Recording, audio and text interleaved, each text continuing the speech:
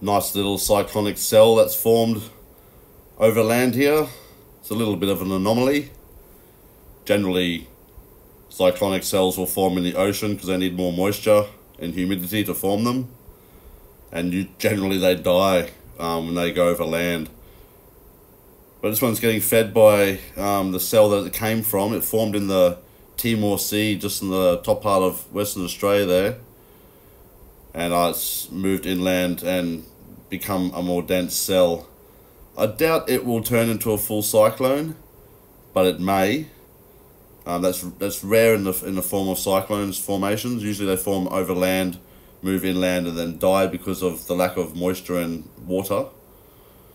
But this one's seems to be gaining intensity the more it comes inland, so it's a bit of an anomaly, this one, but not unheard of.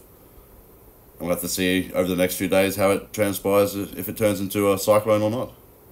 It may get pulled back into the Timor Sea, or it may even cross right across the Northern Territory there into the Gulf of Carpentaria. Oh, we've lost that picture. Into the Gulf of Carpentaria, up on the right hand side of the Northern Territory, in between the Northern Territory and Queensland.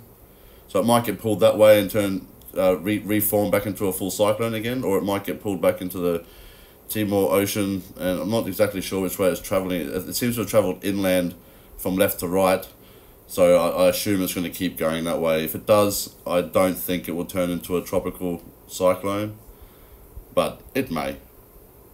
We'll have to see. A little bit different weather going on there.